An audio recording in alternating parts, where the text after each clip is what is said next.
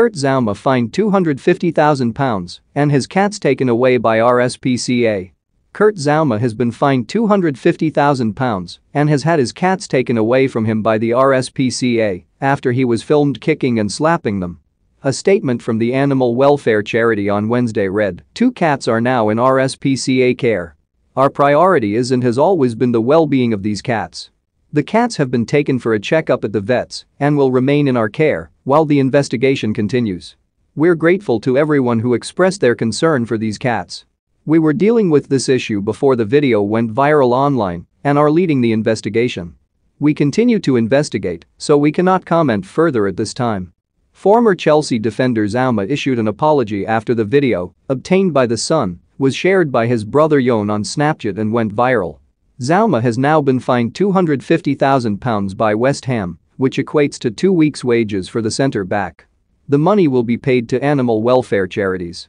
Essex Police confirmed it was looking into the video on Tuesday before the RSPCA intervened and confiscated the animals.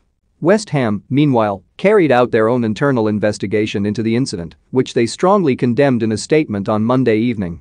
The club released a second statement on Wednesday, reading, "West Ham United can confirm that the club is supporting an RSPCA investigation into the actions of Kurt Zouma in the video circulated online this week.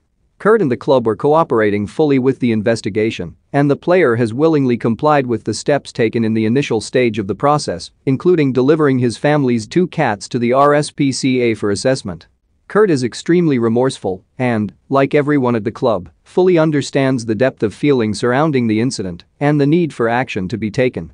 Separate to the RSPCA's investigation and pending further sanction once the outcome of that process is determined, West Ham United can confirm that Kurt Zouma has been fined the maximum amount possible following his actions in the video that circulated. The player has immediately accepted the fine, which will be donated to animal welfare charities. West Ham United would like to reiterate our condemnation of Kurt's actions and make it clear that the matter continues to be handled with the utmost seriousness. However, we believe it is now important to allow the RSPCA to conduct their investigation in a fair and thorough manner and will be making no further comment at this stage." West Ham boss David Moyes came under fire for naming Zouma in his starting 11 for his side's 1-0